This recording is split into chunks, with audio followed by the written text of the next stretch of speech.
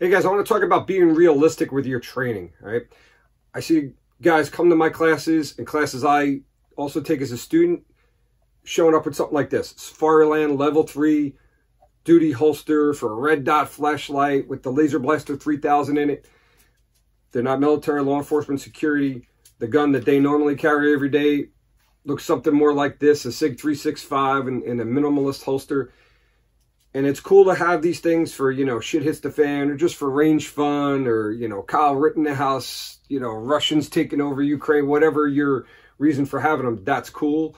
But just be realistic with how much time, money, and effort you put into training something like this, training with something like this, when your everyday gun or your home defense gun looks something more like this.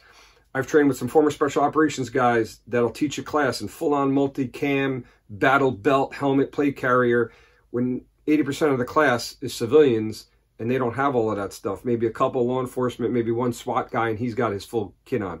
I understand training in full kit to show students, hey, I can do exactly what I'm asking you to do.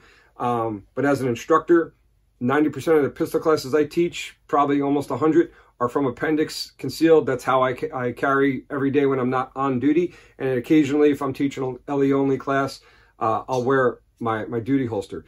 Instructors shouldn't, if you're, say, civilian instructors, I've seen a few civilian instructors run around with something like this on, no military law enforcement background. You're kind of encouraging people to LARP, and it's okay to have fun on the range, but as an instructor, you should set the example and encourage people to train realistically for the guns, the gear, and the scenarios they'll be in.